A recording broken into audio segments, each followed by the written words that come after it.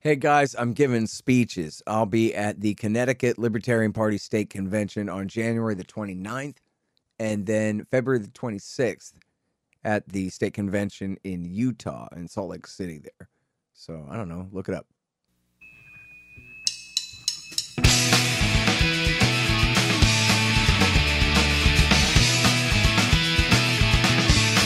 All right, y'all, welcome to the Scott Horton Show. I'm the director of the Libertarian Institute, editorial director of antiwar.com, author of the book Fool's Errand, Time to End the War in Afghanistan, and the brand new Enough Already, Time to End the War on Terrorism. And I've recorded more than 5,500 interviews since 2003, almost all on foreign policy, and all available for you at scotthorton.org. You can sign up for the podcast feed there, and the full interview archive is also available at youtube.com/Scott Horton Show. All right, y'all. Introducing Darren J. Beattie from Revolver.news. Welcome back to the show. How you doing? Great to be back here. Thanks for having me. Happy to have you here. So, you had written these two great stories about Ray Epps and other mysterious men involved in a seemingly organized plot to foment the January 6th riot at the Capitol in 2021. And then there have been some developments since then. Stewart Rhodes has been indicted, and not just for trespassing and low-level charges like most of the others here, but he and his guys have been indicted for seditious conspiracy. And so, and then also I talked with Ken Bensinger on the show from Buzzfeed, and he, of course, had done the great reporting about the bogus Michigan kidnap plot there. Yep. And so I asked him for his take on whether he thought there were informants in the January 6th thing and whether Stewart Rhodes was one, et cetera, and what he had thought of your articles. And he had some comments about that, and I know you heard that. So brought you on to discuss both of those things. I guess, can we start with, does the Rhodes arrest and the other guys with him, does that include any or many of the people that you had written about, or is that a separate issue? And does it change your opinion of, your speculation of what was likely, possibly, or I guess however you phrased it, behind the lack of arrest of those men that you had identified and the speculation that they were possibly federal informants? Yeah, no, it's a great question, and it's a great opportunity to clarify for, I think, a lot of people, some of whom, just kind of casually digested our reporting, and others whose job it is to be on top of these things, like, what's his name, Ken Bensinger, the Buzzfeed guy, who should know better. And the argument that the sense that our reporting was essentially saying, X person is not indicted up to this point, therefore he's a Fed, and thus that this thesis is falsifiable up to the point that anyone's indicted, is absolutely ridiculous. The underlying questions pertaining to Stewart Rhodes that catalyzed a reporting originally are only intensified in light of Rhodes's recent arrest. They are not dissolved or discredited. And let me just recapitulate what those questions are. So basically what happened is the original Oath Keepers defendants, for the most part, they got hit with a superseding indictment that includes seditious conspiracy, and Rhodes, the founder and leader of the Oath Keepers, was added to the indictment. That's what's happened. So the other people, the co-defendants, save for maybe one or two, but for the most part, the co-defendants, they've been charged since the beginning, just for the lesser charge of conspiracy to obstruct an official proceeding. And this charge, with the addition of Rhodes, includes a superseding indictment of seditious conspiracy. That's for one point. Does that make sense so far? Sure. Yeah. Okay. So the question that really animated our reporting on Rhodes, in addition to all his sort of background stuff, but the real questions that are intensified in light of his arrest, and which need some explanation. And again, my position is still very strongly that these questions demand explanation, and the best explanation thus far, in light of the evidence that we have, is still that Rhodes is being protected. Those questions are as follows. Why take an entire year to indict him for anything? Now, either the disingenuous or the, frankly, ignorant and low information response to that would be, oh, well, for a serious charge like seditious conspiracy, they just need to build up a really strong case, and that could take an entire year. Nonsense. First of all, they didn't need a seditious conspiracy charge to indict Stewart Rhodes. They indicted, as we point out in our reporting, mid-January, they indicted Thomas Caldwell for conspiracy to obstruct an official proceeding. And the indictment and entire conspiracy, if you look at the charging documents, point to Stewart Rhodes' statements and actions as the person who initiated the conspiracy. And so if they felt that that was enough to indict Caldwell from the very beginning, then that was enough to indict Rhodes for the lesser charge of conspiracy to obstruct an official proceeding. And by doing so, they would have taken Rhodes off the street, since he's this apparent danger, taken him off the street, and they could have waited to build a superseding indictment with the additional leverage over him of having him indicted for a lesser charge. And yet, so the question is, why, if the government was just building this big seditious conspiracy case over an entire year, why did they forego the easy layup indictments of either conspiracy to obstruct, which they hit others with, his co-defendants with very early on, and trespassing? Why forego the opportunity for a lesser indictment and wait an entire year where he could have been a flight risk, where he could have done anything? He could have been a danger or a flight risk. Why? And in fact, this isn't just a question that I'm re-upping, that I'm re-engaging with in light of this arrest. This is actually now the very question proposed by Stewart Rhodes' defense. Because now the prosecution is acting as though, okay, we're doing a pretrial hearing and we want to keep Rhodes in prison because he's such a danger.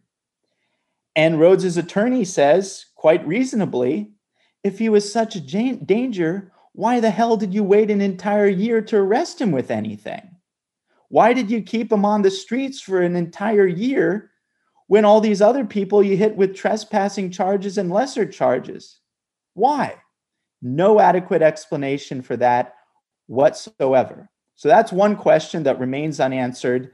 And I think my answer is still overwhelmingly the most parsimonious and powerful and persuasive answer to that. Another question that I think is even more bizarre and inexplicable and devoid of any kind of innocent conventional explanation is this. So one thing that they bizarrely decided not to charge him with anything and waited a whole year. It's quite another that they didn't even search him. Okay? The asterisk to that is that they searched him 4 months after January 6th, taking a single cell phone from Stewart Rhodes.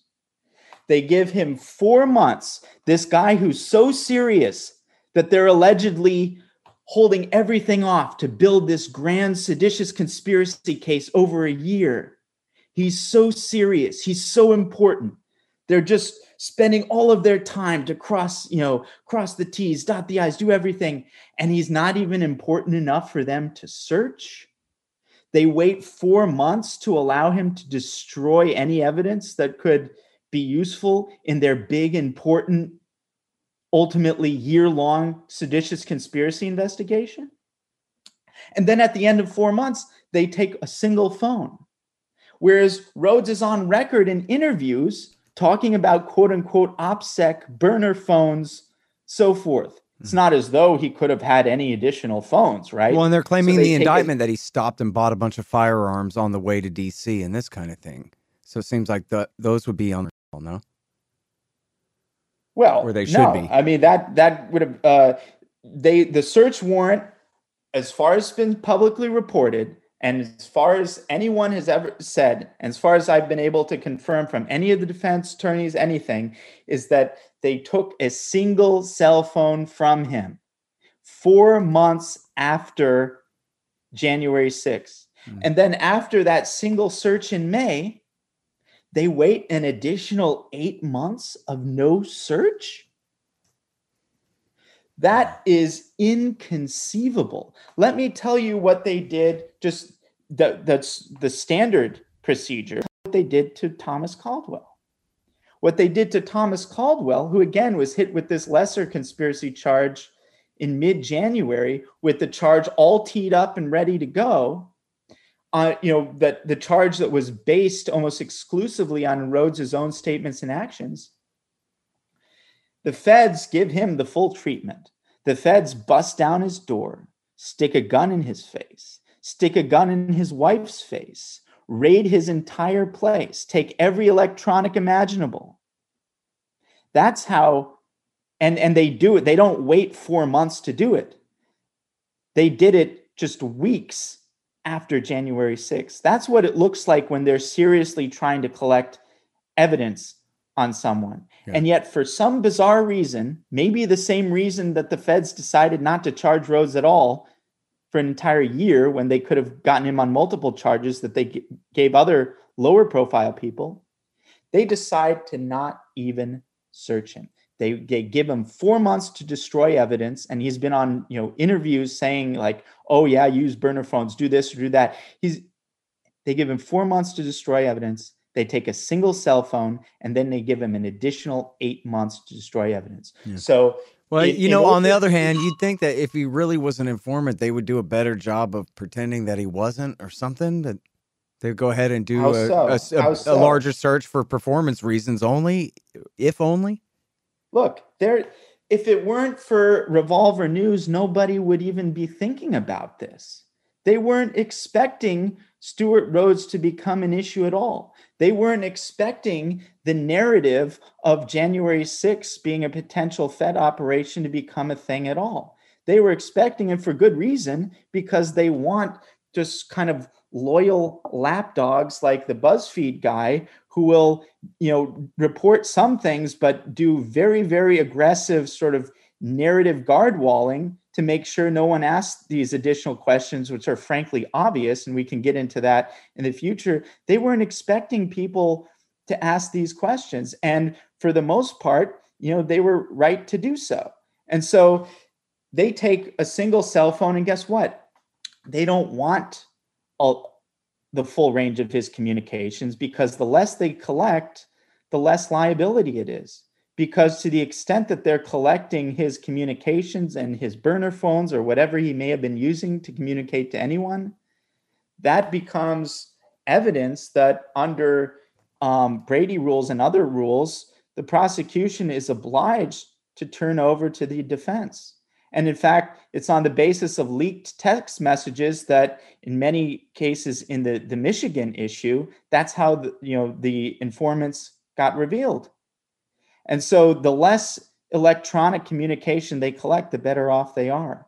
Yeah. And, now, have we heard from his lawyer? I mean, obviously it would be, a card that he might be waiting to play, but his lawyer hasn't said yet that, hey, whatever Stewart did, he did so in full cooperation with the FBI, so leave him alone, which might be an obvious thing to say if his client is sitting in jail right now.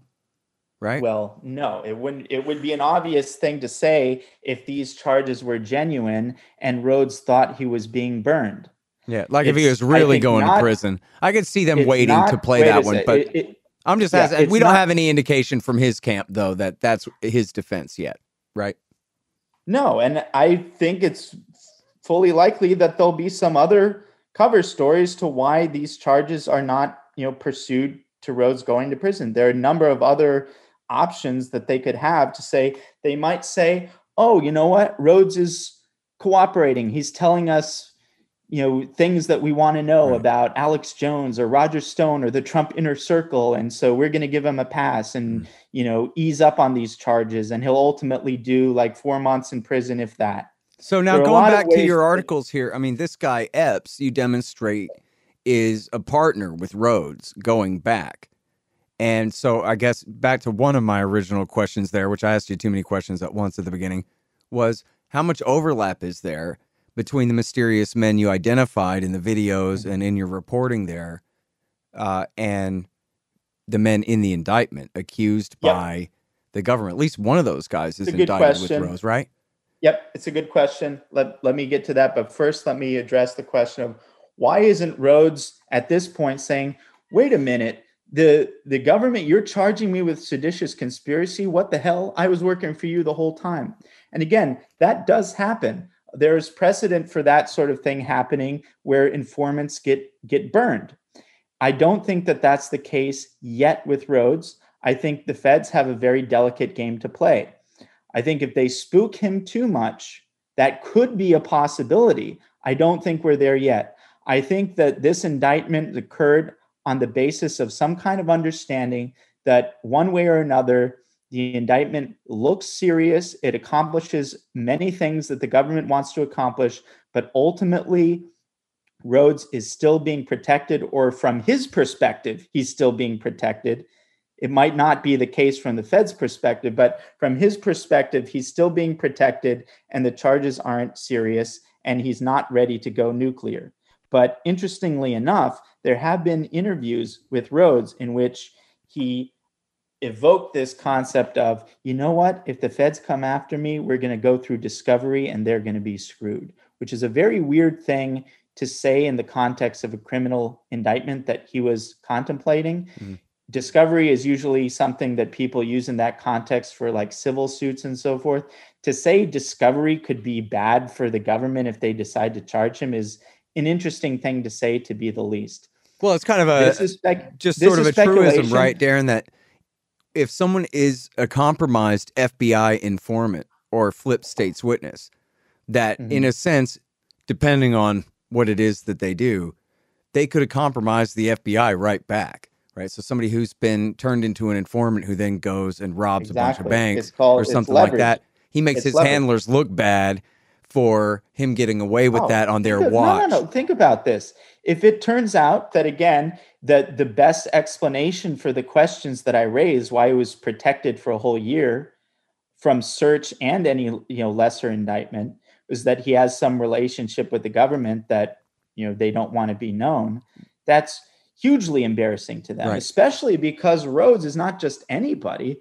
Rhodes is the founder and leader of the Oath Keepers, which is the most prosecuted militia group imputed to 1-6, which is responsible for this whole stupid stack thing that the media has been amplifying since day one as evidence of the most dangerous insurrection-y aspect of 1-6. Right. If it turns out that the head of this whole militia organization was effectively a Fed, whether formally or informally through cutouts or some kind of arrangement, that is absolutely devastating. Right.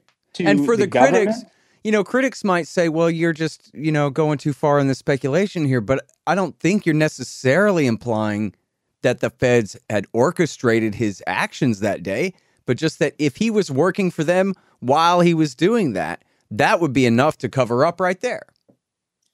There are a range of possibilities, and that's in the speculative territory. What I'm confident in saying is that the most reasonable and likely explanation for the questions that I raised pertaining to the bizarre discrepancies in the treatment of Rhodes for the entire year is that he's being protected by the government, and because he has some type of arrangement with some federal agency. And that doesn't even mean that he's directly working for them. It could mean that there's an understanding whereby he regularly gives them information in exchange for protection. Maybe he's working for some kind of cutout. There are a lot of arrangements that could sustain that basic position.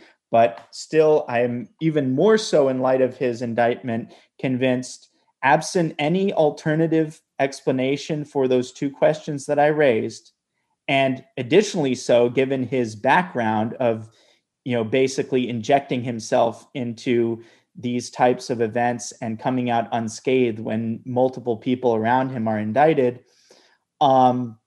This is, I think, the most powerful and reasonable explanation for it. And I don't think that Rhodes is being burned at this point. I don't think he thinks of himself as being burned.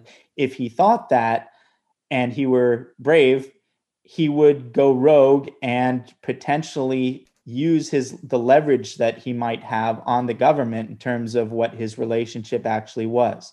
So in that sense, at this stage, I think it's more likely than not that these seditious conspiracy charges are not genuine, in the sense that there's no serious intention of putting him in jail for the 20 years that attaches to this.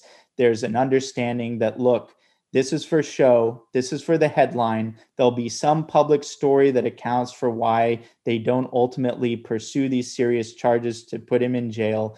He might end up serving 4 months for some lesser thing. The public story might be that he's cooperating against a Trump inner circle. There are other potential stories, but I don't think Rhodes thinks of himself as being burned at this point, because if he did, I think it would be likely that he would use the leverage that I think he has. Yeah, hang on just 1 second. Hey, y'all, the audiobook of my book, Enough Already, Time to End the War on Terrorism, is finally done. Yes, of course, read by me. It's available at Audible, Amazon, Apple Books, and soon on Google Play and whatever other options there are out there. It's my history of America's war on terrorism from 1979 through today.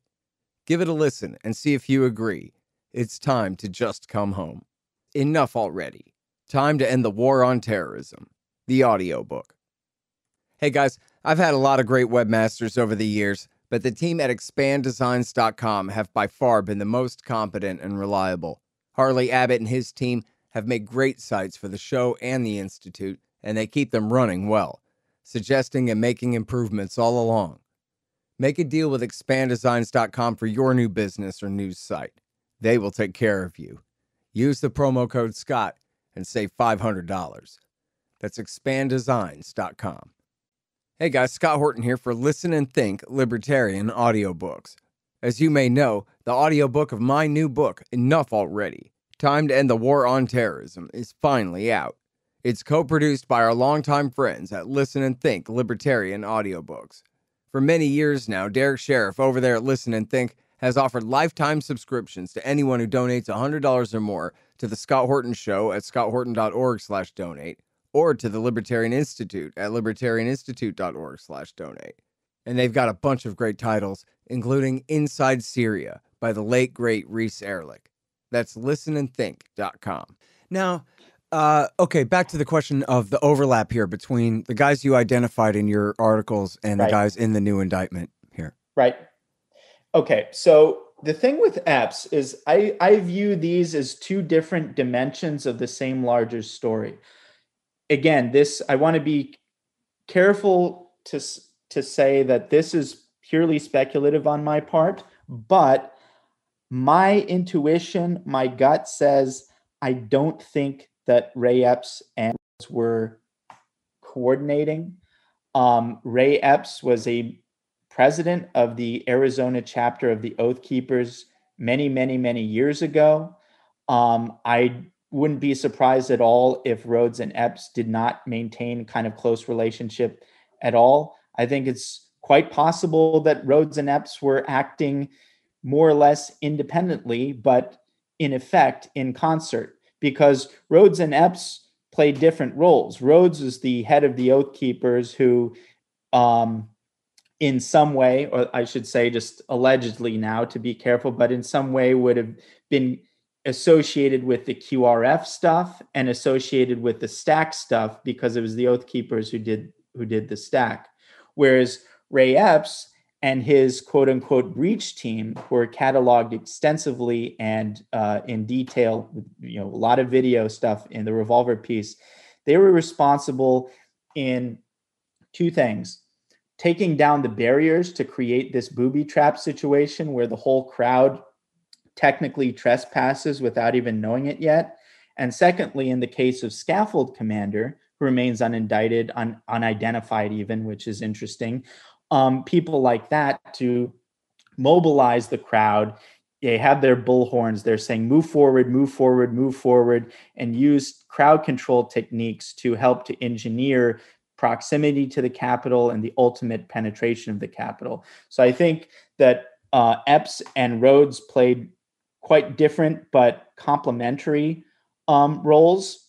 And it's not necessarily my working hypothesis that they're, in cahoots or coordinating or anything like that. I think it's just as likely, maybe more likely, that while, they knew each other when Epps was president of Arizona chapter, that they just hadn't been in contact for several years at the time that January 6th occurred. Mm-hmm. And then, so now when you talk about the stacks and this and that, those are the guys in the indictment are clearly tied to Rhodes and man for man are separate from the group that you identified in your stories. Is that correct? Yeah, that's a different component of the story. Mm-hmm. Like, just again, speaking in generalities, but to help people get a broad sense of the pictures, Ray Epps and his team allegedly appear to have coordinated the initial breach of the Capitol grounds to create the conditions that would allow for the ultimate penetration of the Capitol, whereas the Oath Keepers group, that's associated with the QRF and some of the scary gun stuff, mm-hmm. and also the stack that the media has made such a big deal about. Right. Okay, and now one of those guys, am I right? One of the guys who seemed to be associated with Epps has also been indicted. Am I right? It was the guy that he whispered in his ear, "Go now," or whatever it was, and the guy charged the cops and the bike racks there. Is that correct?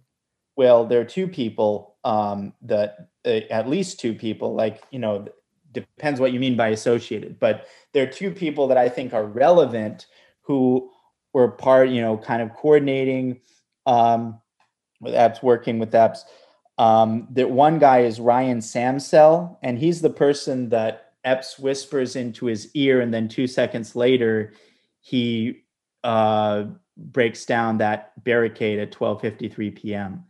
Ryan Samsell was indicted, and he's served time. He's been in prison, and he's actually, I think I mentioned this last time in your program, he's actually been really brutalized. And I would say, he certainly acted in an imprudent way on January 6th. I think that's fair to say. But, we're not in some, I don't want this to be some kind of Abu Ghraib type country where people are just brutalized in prison like that. And so I think the treatment of Samsell has been shameful. And even though he was imprudent on that day, nobody deserves to be brutalized in prison. And so, and by the way, he's keeping a very, very tight hold on what Ray Epps whispered in his ear. Wouldn't we all like to know what that was? But he's keeping a very tight hold. You might be abusing the term "all" there. I mean, possibly some of us want to know, some of us don't. Sure. I mean, okay. And there's another individual called Maroon Proud Boy, who's also an interesting case. And again, like for Epps, so the guy he whispers in his ear, that's Ryan Samsell. There's another guy who is really an egregious case. And Epps says to him, he says, "When we go in, leave this here. We don't want to get shot." Right. Now, that remark alone is quite something, given the history of prosecutions and indictments. An individual called George Tanios, I think I mentioned him, he was facing 50 years or something crazy for conspiracy to assault an officer, might have even been a more serious charge. And the overt act in George Tanios's conspiracy was saying, "No, no, not yet," when his friend tried to reach for his bear spray. The "yet" part constituted the overt act. Whereas Ray Epps, who says, "When we go in, leave this here," I mean, the parallels are striking in addition to all the other evidence on Epps. But for Epps, I think it's we can talk about the Epps case separately and the kind of pathetic damage control tour that the government's trying to do through the January 6th committee and so forth. But well, I mean, and this is my point. I wasn't just trying to be cute there about who's not interested in what the previous gentleman has to say here. The obvious thing would be if we're just talking about a random prosecutor with no agenda here, they would be using these two men to implicate the third. And in this case, there's no indication. I think you said this guy's already pleaded guilty and been sent to prison and was not made to turn against Epps or apparently anyone else. Well, I don't think he's pled guilty. I think he was convicted? Many of the other people in the January 6th gulag, has just been held in pretrial detention. Oh, I'm sorry. I thought you said he was in prison as opposed to in jail. Sorry, I'm sorry, I misunderstood you there. I see what you mean, yeah.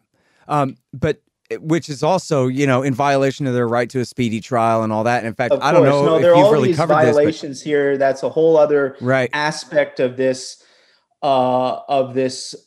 real scandalous situation. Right. But I think we're focused on in some ways, the most, the juicy part, which is the federal involvement question. And on that note, maybe we can turn in more detail and I can address some of the remarks of a previous guest of yours, the BuzzFeed guy. Yeah, in fact, before you do, I wanted to say, Darren, that, I'm a nonpartisan type kind of guy here. And my point of view is that you guys are kind of both sort of rude in the way that he talked about you. And I guess you guys have a history going back and whatever. But the way I look at it was that you're, being honest and upfront and saying, I've identified some serious questions that remain unanswered, but that also, obviously give rise to speculative questions about what the answer might be as a working hypothesis. It's not like you're going off making claims that you can't back up. While on the other hand, he's saying, well, I'm just not in the business of asking questions that I don't know the answer to yet.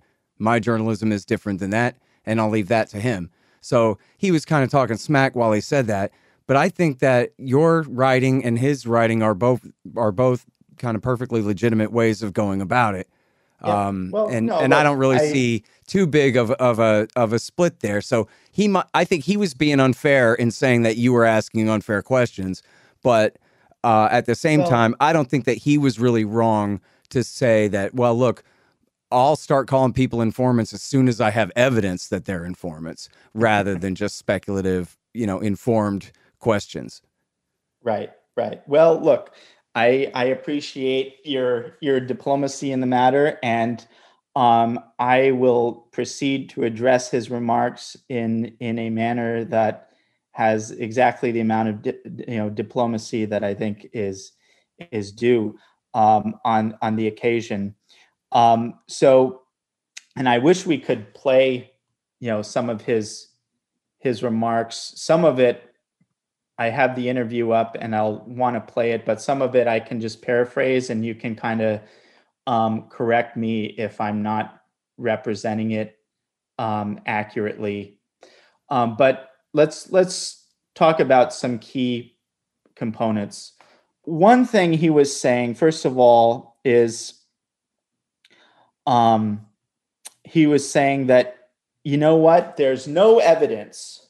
The big issue, I think the first thing that, again, kind of, I don't know if there's an antagonism, but I kind of, I guess, trolled him a little bit for what I think he's got to be either disingenuous or some kind of weird robot mind to not make any type of link between the Michigan case and January 6th. And so and he's been very emphatic on, just building this epistemic wall, saying, now that the cat's out of the bag already with the Michigan case. And let's be clear of the timeline here. He says, what Revolver is reporting on our stuff. Nope. We talked about the Michigan case before BuzzFeed did. The only outlet that was talking about the Michigan case in any context, who actually covered it quite well, albeit not as extensively as BuzzFeed ended up doing, was Jacobin. Jacobin covered the Michigan case and covered it pretty fairly and pretty reasonably and said, look, this looks like an entrapment issue, a lot like what they were doing to the Muslims in the war on terror. Revolver News picked that up, covered the Michigan case, added to it, and situated it contextually in relation to January 6th.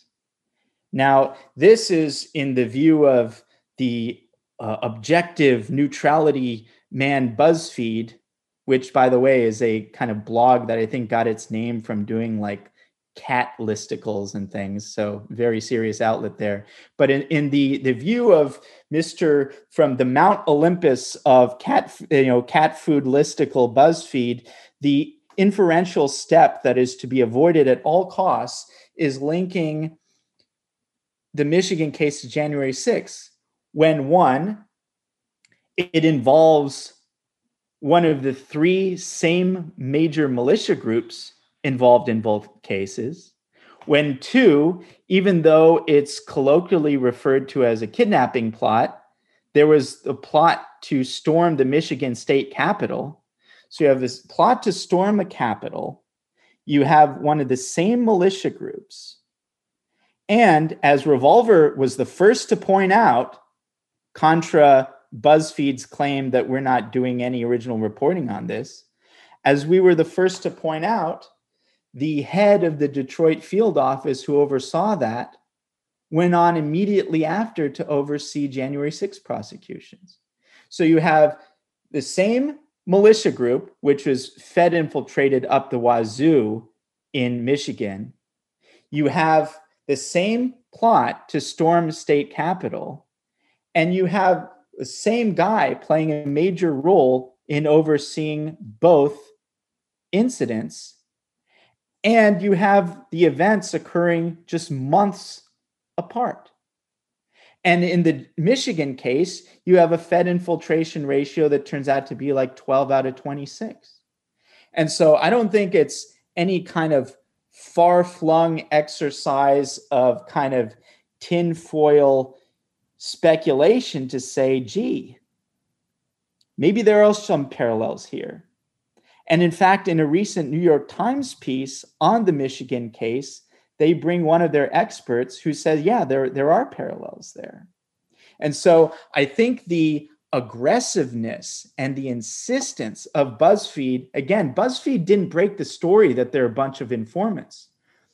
Once the cat was out of the bag, that the Michigan case was totally just messed up and just a cluster with all of these informants and agents who are doing weird stuff on the side such that they're not even able to testify.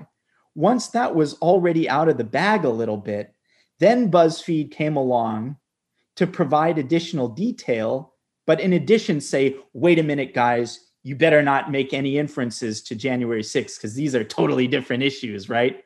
And you have to be, and at the Mount Olympus of cat listicle journalism that is BuzzFeed, we wouldn't dare make any inferences of that sort, but we will say pretty confidently that there's no connection, and we will say pretty confidently that January 6th had nothing of the sort, because it's okay to make speculative inferences, even extremely unlikely ones, so long as they're in the direction of the government's position. So that's one thing I'll say about that. I mean, this fiction that is really selectively practiced, that's promoted by this BuzzFeed guy, that, they're involved in speculation. We're just in facts. I just need the document right in front of me. There's no such thing as facts mean nothing without a narrative, without making sense of how they link together, without telling a story, without making some inferences as to the motivations, without looking at historical parallels and everything like that. If you're just in the business of copy and pasting facts that maybe government sources give you, you're not doing journalism. You're doing damage control. Sorry, hang on just 1 second. Hey guys, anybody who signs up to listen to this show by way of Patreon will be invited to join the Reddit group. And I'm going to start posting stuff over there more. That's patreon.com/Scott Horton Show. Thanks. Hey, y'all, LibertasBella.com is where you get Scott Horton Show and Libertarian Institute shirts, sweatshirts, mugs, and stickers and things, including the great Top Lobsters designs as well. See, that way it says on your shirt why you're so smart. Libertas Bella, from the same great folks who bring you ammo.com for all your ammunition needs, too. That's LibertasBella.com. You guys, check it out. This is so cool. The great Mike Swanson's new book is finally out. He's been working on this thing for years. And I admit I haven't read it yet. I'm going to get to it as soon as I can, but I know you guys are going to want to beat me to it. It's called Why the Vietnam War: Nuclear Bombs and Nation Building in Southeast Asia, 1945 through 61. And as he explains on the back here, all of our popular culture and our retellings and our history and our movies are all about the height of the American war there in, say, 1964 through 1974. But how did we get there? Why is this all Harry Truman's fault? Find out in Why the Vietnam War by the great Mike Swanson. Available now. Well, and a huge part of it is just knowing which questions to ask or which documents to try to get. Exactly. I mean, whether people are informants or not, is that a question or isn't that a question? It's pretty important. So the idea that, but it's not just asking it in a vacuum. Right. It's asking with extremely concrete context, which I just adduced. Yeah. So, and it's also pretty obvious here too, Darren, that for what did happen that day and for the deal that's been made out of it, where, you know, the Republic almost fell that day and all this stuff, as the way TV portrays ridiculous. It's pretty clear why they would clamp down as hard as they could on any information about it. These two things happened just months, you know, within a month's span of each other. So again, the idea that we don't want to make any connections between the Michigan thing and the January 6th thing. Again, and that's not the argument that arrests. I do, you know, analysis specifically on January 6th, but to pretend like the Michigan case that involves one of the same militia groups, that involves the same plot to storm state capitol, that had one of the same guys who played an active role in both, one as the head of the Detroit field office who went on to oversee January 6th investigations, and in one you have a Fed infiltration ratio of 12 out of 26, and to pretend that that doesn't shed any valuable context on January 6th, is you either have to be incredibly disingenuous or just an idiot. Yeah. And you can take your pick as to which one the BuzzFeed guy is. And so that's one part that I wanted to cover. The other part is, again, it's either, you know, disingenuous or just maybe an IQ problem, cognitive problem of representing the argument of revolvers as to say, it's as simple as saying, oh, so-and-so is not indicted at this particular time, therefore he's a Fed, in such a way that if this person is indicted the next day, that sort of falsifies the entire thesis. That was never the argument. And for I keep forgetting his name, but I call him the BuzzFeed guy. But Ken Bensinger. Ken Bensinger. For Bensinger to say, "Oh yeah, you know, revolvers," just their argument was this guy Stewart Rhodes wasn't arrested, therefore not. Give me a break. It's very clear. It doesn't take. You know, it's a little bit higher than the BuzzFeed level of, you know, reading comprehension, but it doesn't require a genius to understand what the Revolver article was if someone actually read it. And what it was is raising the questions that I just recapitulated to you earlier, which is, why did they take so long and why didn't they search him? And these are questions that even came up with no adequate answer in the pre-trial hearing for Rhodes himself. And these are questions that, you know, first of all, it seems like Bensinger is not interested in. And second of all, he disingenuously ignores those questions and pretends like, oh, Revolver was simply saying this guy is not arrested, therefore he's a Fed, which was never the argument. Yeah. Although thirdly, part of that might have been somewhat my fault in terms of me sort of paraphrasing your argument as I put it to him. Maybe, so I'll but take, again, you know, at least partial responsibility for that. Maybe. This guy's job is to be on top of all this stuff and to read this stuff. Revolver's probably, I'd say, not even controversial to say that Revolver's done more than any other news media outlet to kind of advance the national conversation on this question. And so even if he thinks we're not up to the journalistic standards of cat listicles, it's his professional obligation to be on top of our reporting and to represent it accurately. And if he thinks that there's a compelling alternative explanation to our working hypothesis, then it's his invitation to provide that, which of course he didn't do. Another thing that I think is interesting about how he approached the issues, just to give a sense of how either disingenuous or just kind of out to lunch he is, or just kind of disconnected, or maybe frankly he's a lot better than he seems, but this is just the pound of flesh he has to give in order for BuzzFeed to allow him to continue writing, because BuzzFeed isn't his media outlet in the way that Revolver is mine. So maybe he needs to give the pound of flesh and play the game in order to keep his job. That's also a possibility. But for him to say, oh, in the case of Michigan, unlike the cases where there are poor defenseless Muslims, in this case there are people with more privilege or something. Like the people who were in all likelihood entrapped in the Michigan case were completely destitute. There's zero privilege whatsoever. So to pretend like this is some different case where the defendants in the Michigan case are somehow more privileged or less sympathetic than the case of the Muslims in war on terror, that I think belies a certain bias that he brings to the table in analyzing these things. And it's a bias that I think is reinforced by his really absurd remark that he says there's no evidence whatsoever that any of this stuff is politically motivated, when one of the FBI agents in the Michigan case, who is such a stand-up guy, this is the quality of person, by the way, that the FBI hires to run these operations, is he was arrested for beating the hell out of his wife on the way back from a swingers party, but he's on social media just going off on Trump, going off on all these things. And that's not to mention the whole contextual history of what the FBI and, the CIA and other agencies were doing post-election, which is to say, these are not organizations that are institutionally aligned with Trump at all. So for him to avoid the political side, again, not a huge issue, but I think it speaks to some of the biases that he brings to the table, whether he believes them or not. Maybe it's just that BuzzFeed requires it. But then a last thing that I think is really the cherry on top is that after BuzzFeed Bensinger, we'll just call him BuzzFeed Bensinger, after BuzzFeed Bensinger goes off on saying, you know what, I'm offended, Scott, that you would suggest that we're on the same level, which we're not. I mean, Revolver's far superior to what he does. But he says, how dare you, Scott, suggest that Revolver and I are the same level?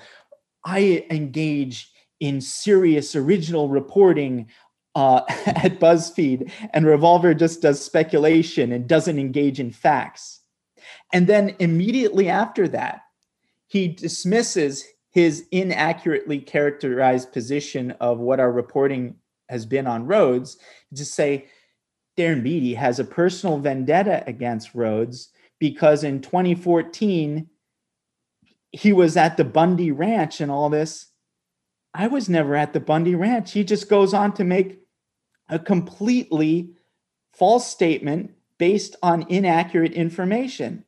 And again, if I wanted to, I could probably, do legal action against him, but I'm not, probably not going to do that. But at the same time, I think that's the sort of thing that demands a formal correction on his part, for him to literally go on right after saying that he engages in facts. And he's this careful, objective guy who only brings the best and highest quality, objective journalism that belongs next to the cat listicles.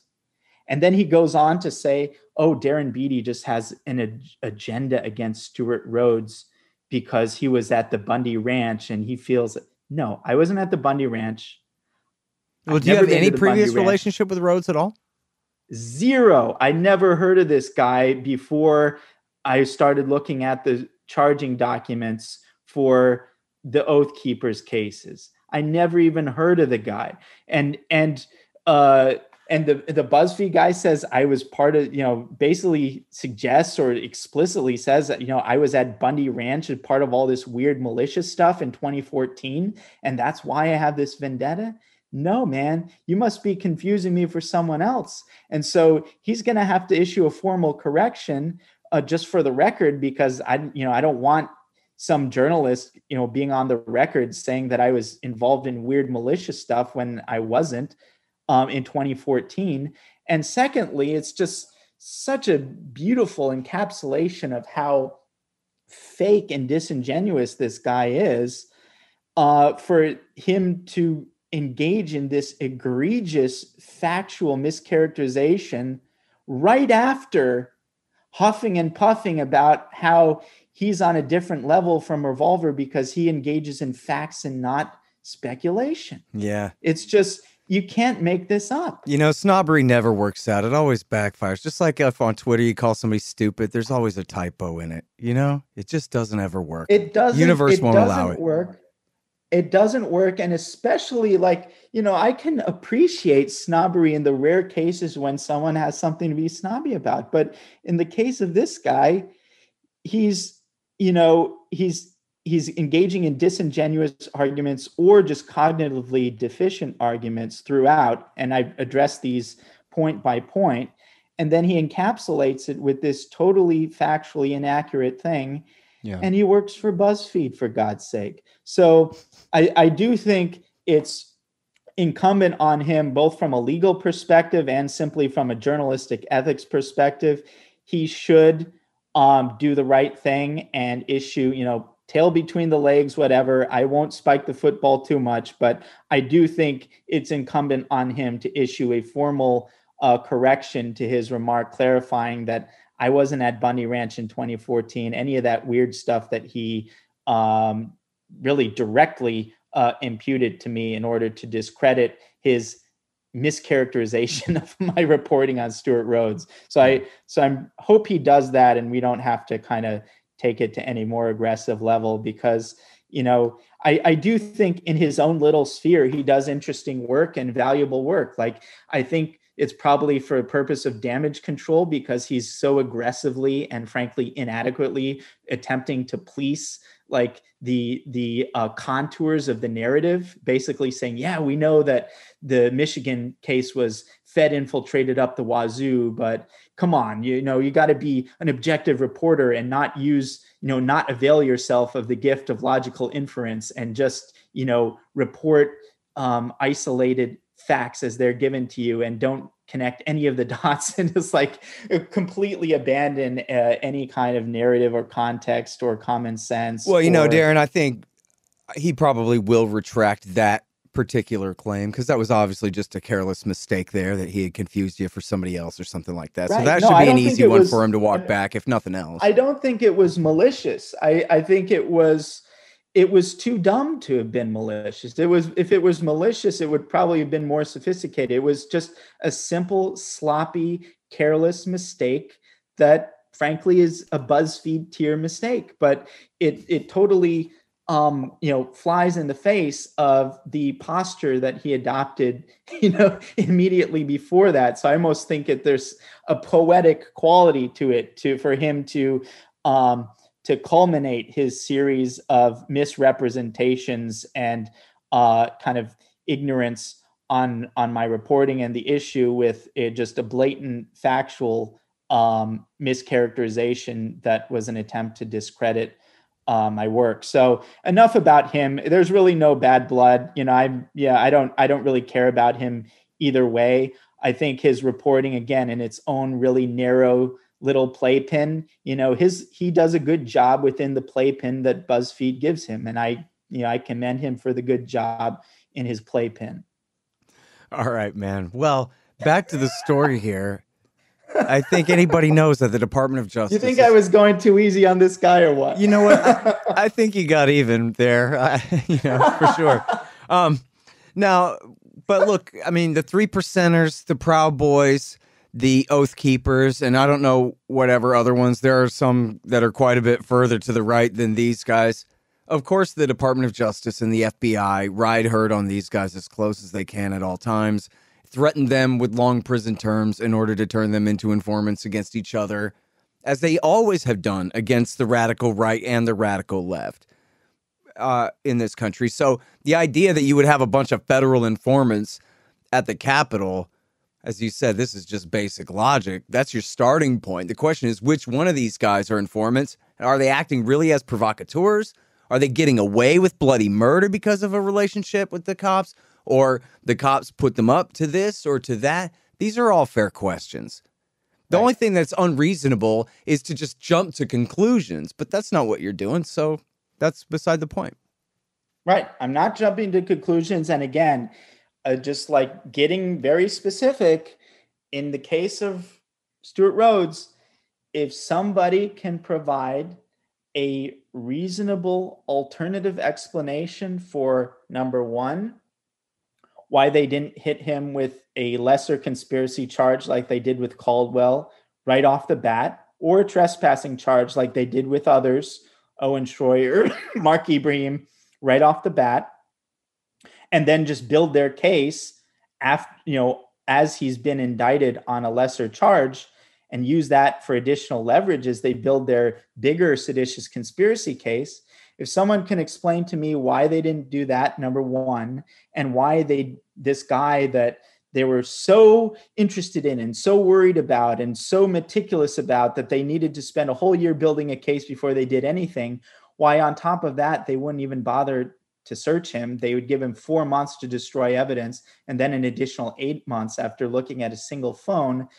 If someone can explain those things in some alternative explanation that is not he was being protected on the basis of some relationship with a federal agency, I am fully and honestly and genuinely willing to entertain that. But I haven't heard anything that comes remotely close to satisfactorily accounting for those things that is not the hypothesis that I've advanced. Yeah, I want to go back to something that you said last time on the show, which was when people read these articles, who is Ray Epps 1 and 2 at Revolver News there, you got to watch the YouTubes embedded in the footage there and look at this footage with your own eyes and see. 90% of the lifting, if not 95%. Yeah.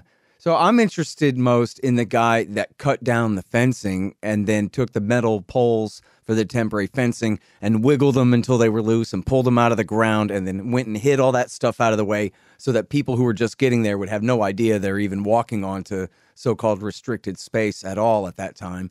That guy's so far unindicted, correct? Yeah, no, I mean, there are other people who seem to coordinate with Epps to effect that first decisive initial breach at 12:53 p.m. You're referring to the fence cutter guy who just coolly and methodically cuts the fences. There's another guy that I'm actually more interested in. Which, by the way, I'm not sitting here pining for anyone to go to jail. I'm just interested in who these guys are and what happened. Yeah, look, that's another thing I'd like to clarify. People are saying, oh, great, yeah, great stuff. Stewart Rhodes was arrested. I'm not looking for these guys to go in jail. I don't want anyone to go in jail. I think the whole thing is ridiculous. But when I see egregious, selective non-prosecution and just profoundly different standards for someone like Caldwell and someone like Epps, someone like Caldwell, someone like Rhodes, and I have the context that I do, I demand an explanation for this. And the remark of, this person wasn't indicted for a year, or, Ray Epps isn't indicted, that isn't like saying, please indict him to satisfy my need for these people to be indicted. No, what I need to be satisfied is the questions of why these people received one kind of treatment, whereas the other people received a vastly different type of treatment. And that's what I seek to answer. And even for the case of Rhodes and Epps, I have no, vendetta against these guys. I think that they are pawns in a much larger thing. I think they themselves may have been manipulated, even deceived by whoever their handlers were. And I think there's still a redemption arc that's possible for these people. Again, if they come forward and say, look, I was used, I was manipulated. Here's what I know, and here's what the American public needs to know. Yeah, fair enough. Sounds like to me. And look, especially for the big deal that's being made out of this by the Congress, by, the center right and the Democratic left there, where this is, the greatest thing that, the biggest, worst thing by great is what exactly. I mean, like the Great War. Worst thing since 9/11. Yeah, they compared it directly. I mean, in many cases said it was worse than 9/11. So this is worse than 9/11, worse than Pearl Harbor. And yet, for some reason, the only guy who's on video repeatedly saying we need to go into the Capitol is untouched. And again, just a quick points on the damage control tour of Epps. First of all, they went through his lawyer. His lawyer, incidentally, and again, this might mean nothing, but his lawyer is a former FBI guy who worked for 10 years for the Phoenix field office, and I think another field office. He's a 10-year FBI guy, literally, which would be a hilarious troll on Epps's part. So I have to tip my hat to that. But yeah, his lawyer is a 10-year FBI guy, and his through his lawyer, I guess, spoke to the January 6th committee. Apparently, Epps talked to them in November. We're supposed to be satisfied by this statement that we don't even have the exact statement. We don't know what the circumstances are for the statement, whether it was under oath or what. And the statement is carefully worded to the extent that it's given to the public through, hearsay and not even directly. And the statement seems to lean very heavily on the notion that Epps never worked for a law enforcement agency. Well, I think it's another opportunity to clarify that this isn't necessarily about the FBI. There are a number of other organizations in the United States federal government that could be complicit here that are not, technically speaking, law enforcement agencies. And he could be an informant without ever being paid a dime. And they could sit there and say, well, he wasn't working for us. I mean, we were just going to put him in prison if he didn't do what we said. That's all. There are a lot of arrangements that could sustain this, assuming they're going by the book and just not lying, which is, of course, a possibility. The best part of that, though, was all the fact checkers saying this is now an established fact, the sun is round, because we heard that his lawyer said that to the Congress, and that'll be good enough for you, they announced. Right. He's debunked because his former FBI agent lawyer said maybe under oath, maybe not under oath, and we don't have the exact statement, said that he never worked for a law enforcement agency, which of course leaves open the possibility that it was something run out of the Department of Defense, maybe Army counterintelligence cutout, maybe it was Department of Homeland Security, maybe it was this, maybe or that, maybe it was some kind of contract work that was a cutout of multiple degrees removed from whoever was running it. But it's debunked because the lawyer says he never worked for a law enforcement agency. And that's how the media reports it, by the way. So that's kind of what we're dealing with, which is kind of ridiculous and sad, frankly. But, of course, we're going to watch this very closely and monitor how all of this plays out for unforced errors, which I think they will surely make. And we will do everything we can to exploit those unforced errors in order to further bring the truth to the American public. Great. All right, you guys, that's Darren Beattie. He is at revolver.news. And check out both of them. It's really worth your time. Who is Ray Epps, 1 and 2? Thank you very much, sir. Thank you, sir. Appreciate it. The Scott Horton Show, Anti-War Radio, can be heard on KPFK 90.7 FM in LA, APSradio.com, antiwar.com, scotthorton.org, and libertarianinstitute.org.